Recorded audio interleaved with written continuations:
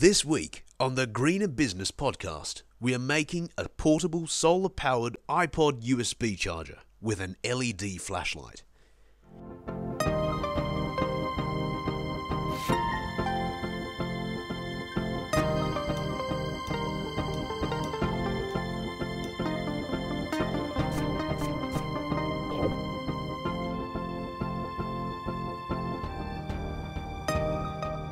You've probably seen these solar-powered fence and path lights around. They work fairly well, but I think we can get some more use out of them. This project was inspired by Instructables.com user Slashorn and his guide on making a handheld solar power supply. Here's what we're going to need. A solar-powered fence light was about $10 from our local hardware store. A simple Phillips screwdriver, a multimeter, a soldering iron with some .022 diameter solder, an Altoids tin or some other similar case you have around, like an old cassette tape box, wire stripper, pair of good scissors or something that cuts well, 3 switches, a photoresistor which you might or might not need or want to have in this project, some wire, 2 rechargeable AA batteries, a female USB connector, 1 4AA battery pack, tape or hot glue. 2 things that are optional are a Dremel and a Velcro cable organizer strap. Most of these items can be bought at Radio Shack or salvaged from some old electronics. Okay, once you got everything, we can begin by opening up the solar fence light and detaching everything on the inside of the case, which is amazingly simple to do. All you need to do is unscrew the 2 screws connecting the battery and circuit board to the case. The solar panel can simply be popped out with a little force. The only thing that can give you a little trouble is removing the photoresistor. We ended up needing to just cut the wire leading to it and give up. However, we had a spare photoresistor that worked out just fine as a replacement. Once you have everything out, we can now replace the solar panel to circuit board wires with a new 3.5 to 4 inch wire. This can be easily done by desoldering the 2 wires or by cutting them off, then soldering the new wires back on.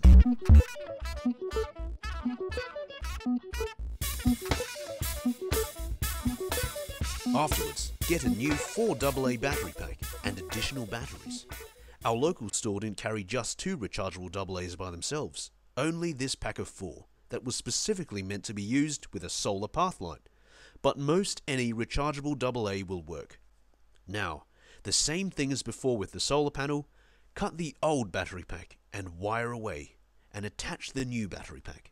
Even though there are now 4 AA hooked up, the LED light will still receive the same amount of voltage as before. Additionally, we're going to cut the LEDs off the board and extend them with about 1 inch of wire.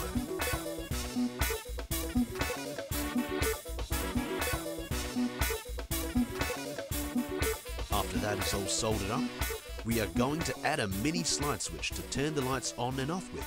To do this, cut the left wire of each LED in half and use the mini slide switch to solder the 4 wires together.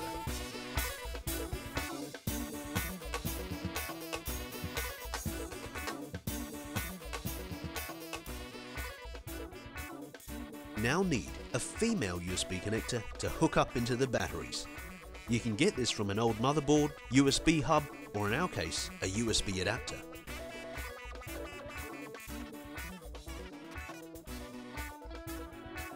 We only need the black and red wires attached to the USB port, so you can just tie the rest of the wires in a small bundle.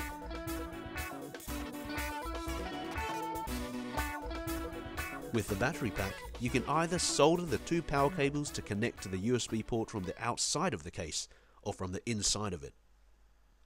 Then solder the other end to the USB port. There is one last thing which we would like to add on, which is a switch to make it so that the light can be controlled either manually or by the photoresistor, which is used to brighten the light when it becomes darker. To make this happen, we will need to insert a mini push button switch and another mini slide switch or something similar, along with 2 wires and the photoresistor.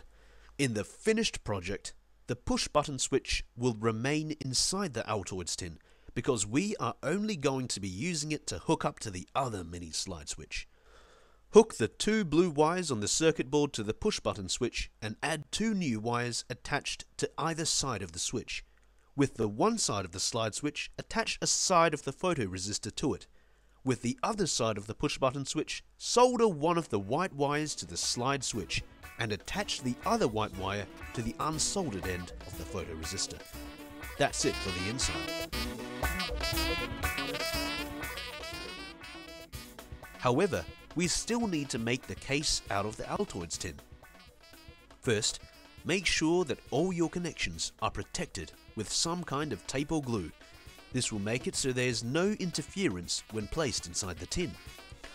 For the Altoids container, we are going to need to have a hole for the LEDs to shine through, a hole for the slide switch hole for the LED switch, another hole for the photoresistor switch, an area for the wires from the solar panel to exit from the case, USB port, and a round hole for the photoresistor. The position of the cuts are really just up to you, but we found this design to work quite well. For the flashlight, we are going to start by taking the bottom half of the original container that came with the solar light and cut about a 1.5 inch by 5/8 inch rectangle. You can use a Dremel or something that is similar for the cut. On the Altoids tin, you also need to remove a small rectangle that is about 1 inch by 1/2 inch from the front of the case.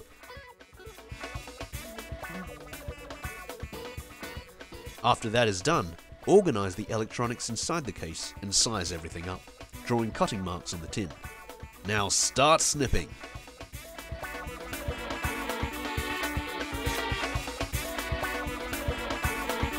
In order to get a hole to put the solar cell through, use a Dremel, drill or nail.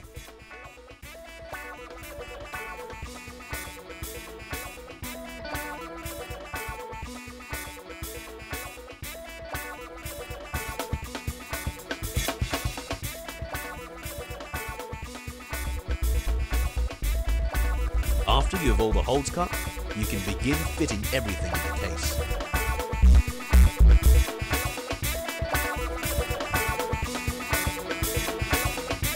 A good thing to do is use a voltage meter to make sure that the USB port is outputting 5 volts and the LEDs are functioning along with the photoresistor before you start gluing them.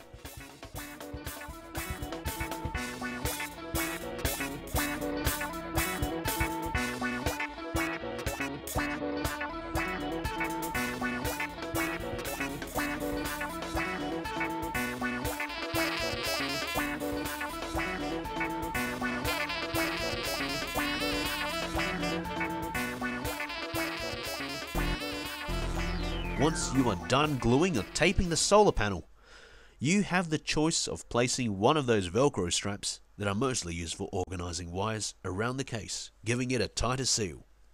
Do one more test to make sure that your USB device is receiving voltage from the rechargeable solar-powered AA batteries, that if you switch on the LED switch, the light turns on, and that if the other second switch is turned on, the light gets controlled by the photoresistor. The total cost for parts in this project is around $15. Remember to recycle or reuse all your unused parts and packaging, and enjoy. For more information about this project, go to GreenerBusinessShow.org. To contact us, email contact@GreenerBusinessShow.org. Have a great week.